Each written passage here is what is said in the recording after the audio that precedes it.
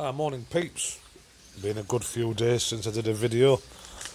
As you can see, it's how wet it is. Ooh, just gone down my bike. It's raining, which is a bit of a pain in the arse because I got so many plans for yesterday, but it pissed it down.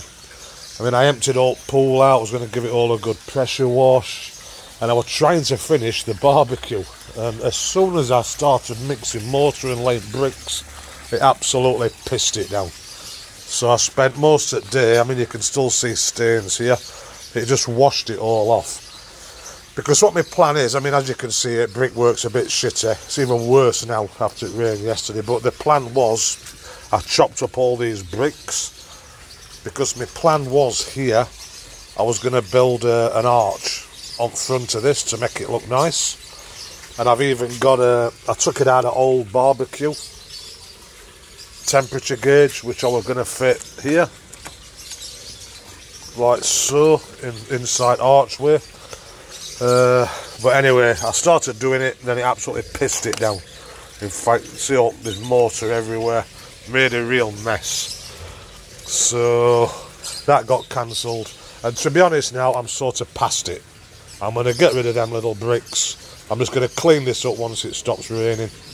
I'll leave it at that. I mean, it does its job. So, and again, I had a big problem just trying to get these to stick mortar on them. It's absolute nightmare. And then I actually decided to Google it last night, and for these bricks, it's a special mortar. So that's why I've had such a nightmare. So, like I said, the plan was get all this pressure washed and everything cleaned up and done. So, and I don't know, this rain, how long it's going to carry on. I think it's while tomorrow there's some typhoon heading north. So can't really do much in garden, to be honest, when it's like this. And there's no point in washing and cleaning pool out while it's raining. So, bit of a dead day again. One of my coconuts has fell off, so he's ready, my golden coconut. Right, let's have a look at this aquaponics.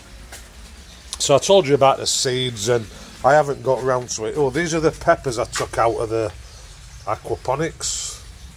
Some seem to be doing okay.